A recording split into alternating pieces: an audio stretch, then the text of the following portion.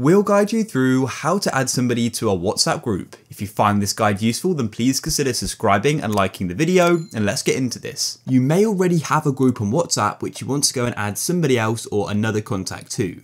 So to go and do that, open up the group just like this, and then go to the top of the group and press on the group name. And so then open up group info, and what you need to do is go and scroll down to participants. There are a few different variables when trying to add more people to the group.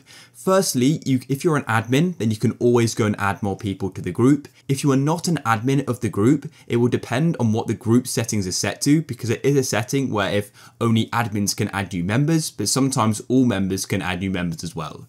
But ultimately, if you've got the button to add participants in the participant section, then you can go and add people. So tap on add participants like this and your contacts will open. Your contacts will open and you can browse through here and decide who you want to go and add. Alternatively, if the person you're trying to add isn't in your contacts, just tap on search and type in something random. After you've typed in something on the search, you then have the option for new contact. So you can click there and you can then add the phone number as a contact and you can then add them. Basically, they need to be a contact to go and add them to the group. You can browse through or just go and search who you want to add and then just go and press on the checkbox on the right hand side. Once you've selected who you want to go and add, go and tap on add in the top right and you'll need to go and confirm your decision again by tapping add. It'll then say adding one participant and you've then gone and added them. That's it.